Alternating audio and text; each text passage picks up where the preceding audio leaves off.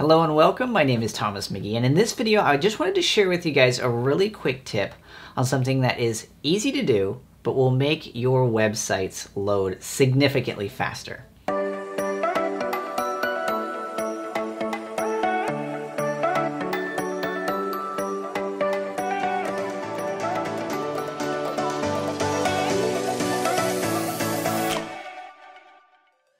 Okay, so in today's day and age, everybody, it seems, is on some sort of mobile device, right? Everybody's on their smartphone or some on tablets, and we have significantly fewer people every single day who are relying solely upon a desktop or even a laptop computer in order to browse the web. Now, for a lot of these cases, specifically those people who are on smartphones, they're going to be relying a lot on mobile data, and not everybody has unlimited mobile data. Even the unlimited plans sometimes have caps and limitations on them. What this means for us as web owners is that it behooves us to ensure that our websites load as quickly as possible. And not only that, but the amount of data that we send for every single page load, to make that as significantly small as we can get it, is also really important. So I'm actually in the process right now of building out a squeeze page, and one of the things that I'm trying to do, every single image that I'm using within this squeeze page that I'm building, I'm running it through a tool called TinyPNG. So TinyPNG is a totally free service, and what it does is it enables you to compress, that is to make smaller or a smaller file size every single image you put through it. So you might be wondering, why would I want to do this? What's the significance of this? Well, when you're loading a web page, in essence, what you have to do is you have to load every single asset, every single resource that has been coded into a page.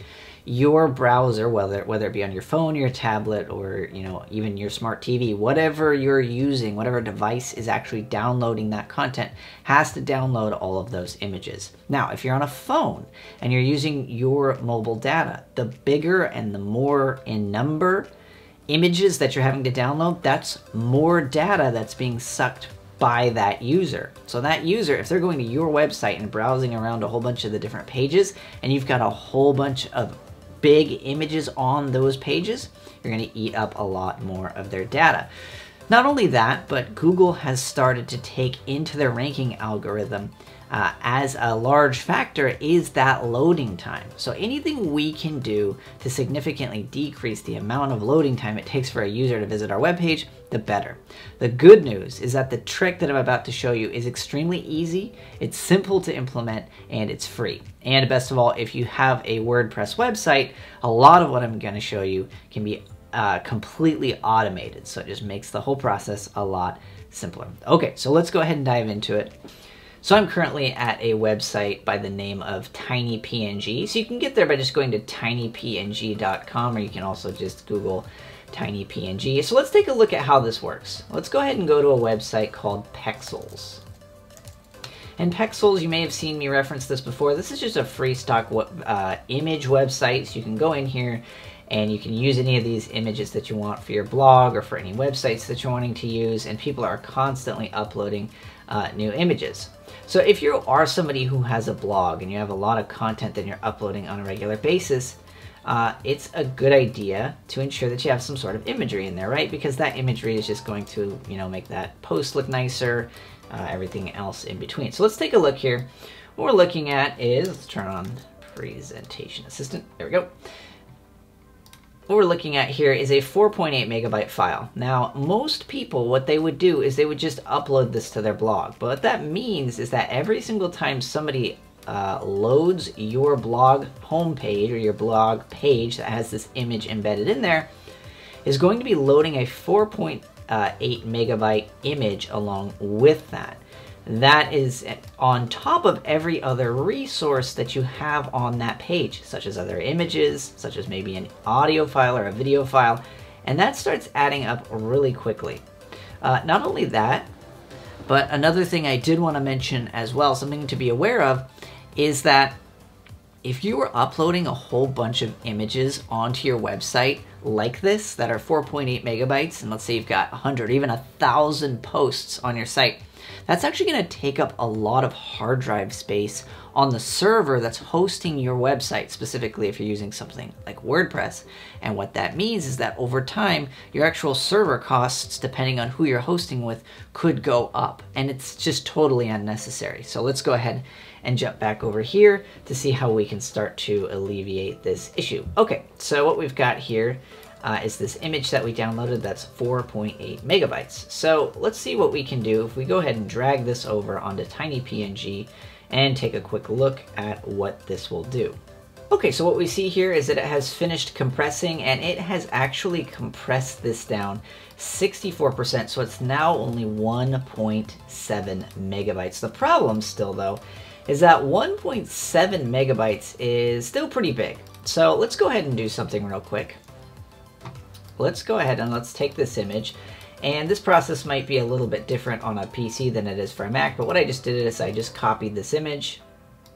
I opened it in the image preview. I'm gonna go under Tools, Adjust Size. And really 5,000 pixels is way too big. That's not really necessary to have an image that big. That's just gonna display for the web. So I'm just gonna do 1800. That's probably plenty large enough.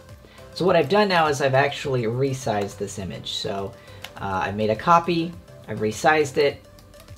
We can see here, not much of a difference because it still fills up most of the browser window as I'm previewing it. But let's go ahead and try one more time. Okay, so now we're gonna upload this image. Okay, and we see now, after this little process I've followed, we've gone from 4.8 megabytes right here, all the way down to 274.6K, so a small fraction of what it was before. This is more manageable. This, for a big image, or a larger image, display image for your website, something like 274K is pretty manageable. That works. It's a significant difference from 4.8 megabytes, which means, as I mentioned, you're gonna have faster loading speeds, you're gonna take up less hard drive space, and everything in between. So I would recommend following this whole process. If you don't have a WordPress website, this is the process to follow. However, let's say that you do have a WordPress website, so let's take a look at what we can do there. Okay, so I am just now in a sample WordPress website. This is just a blank install, so this is gonna look a lot different on your WordPress website, but it should have a lot of the same pieces, so it should look pretty familiar. So all we gotta do is jump on over here to our plugins. We're gonna click Add New, and we're just gonna search for TinyPNG. We'll see it's gonna show up here first on the list when we're just gonna go ahead and click Install,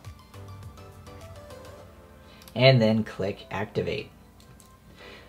All right, so once we've done that, now we can jump on over to Settings, and we'll see right here we've got Compress, JPEG, and PNG images. Okay, so I have already gone through and connected my account to this. So what you're gonna wanna do is you're gonna want to go to the TinyPNG website, and it's gonna give you a link here that goes over to TinyPNG. So I'm already logged in, so everything's good here. So what you're gonna wanna do is you're gonna wanna go to tinypng.com/dashboard/API, where they're going to give you an API key. You're just gonna wanna connect that. They're gonna give you a field right here where you can fill that in. So you just fill that in, and then that's gonna connect it to your account, as we can see here. The reason is because for free, they're going to limit you to 500 compressions, so that you're limited by how much you're actually compressing. They do have a plan in here as well. We can actually pay more for more compressions, but most of the time 500 is gonna be plenty.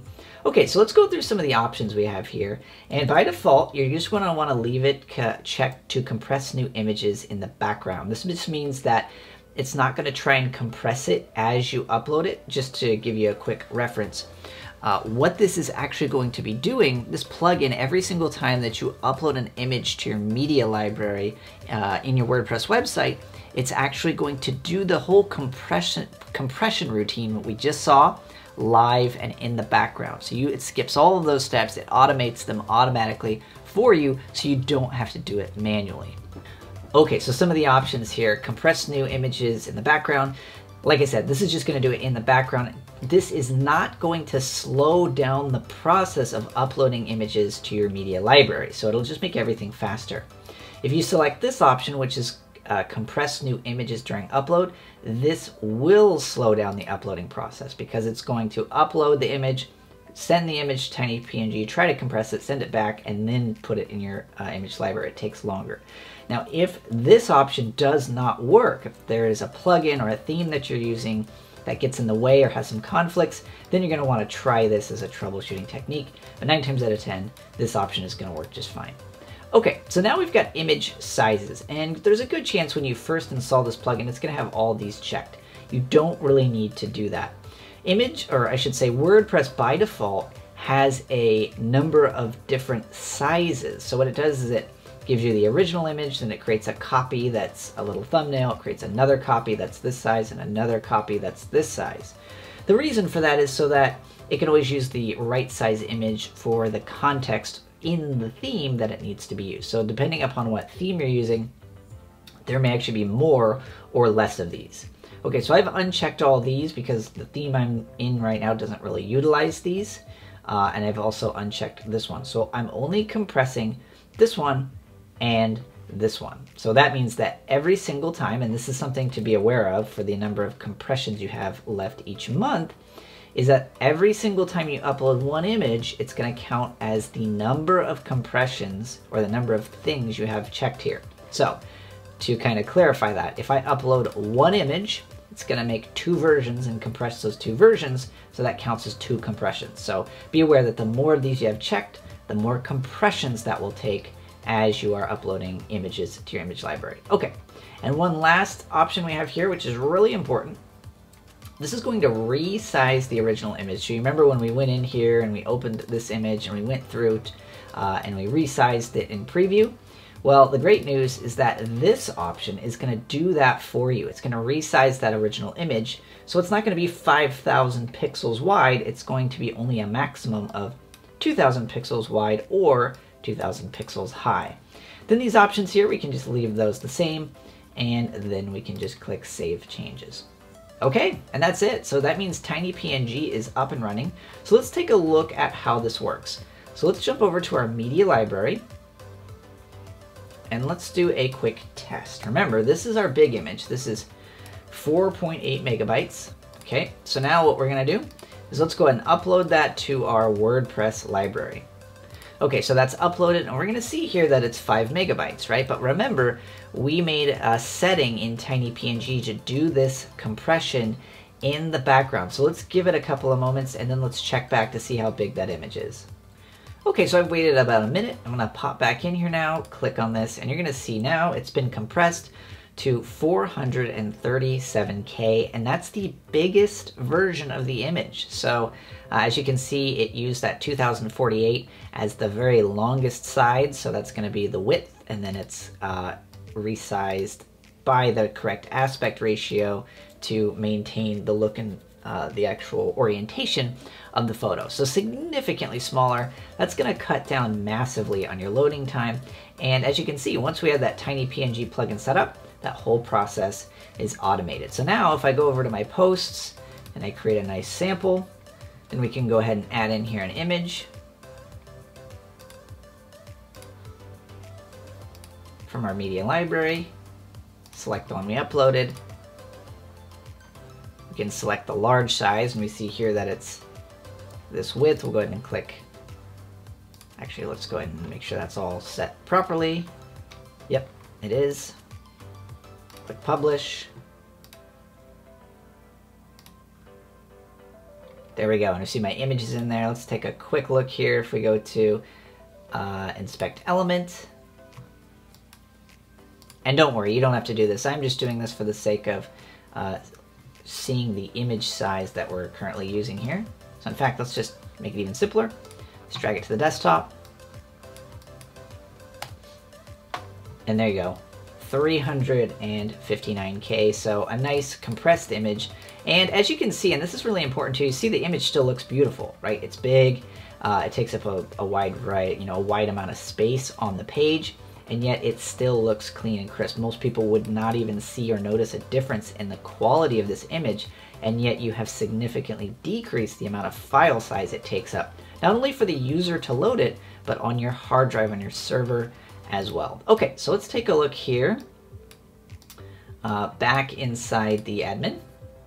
And let's take a look at one more option that you might want to consider as you are using TinyPNG. Let's go to posts, or I should say media.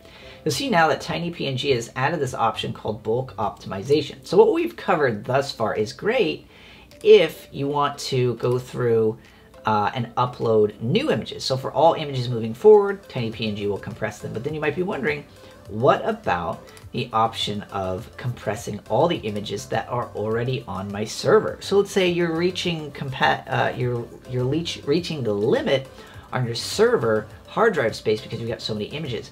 You can run this bulk optimization, and it will go through in the background and follow that exact compression settings that we have set up for the plugin across all the images in your library.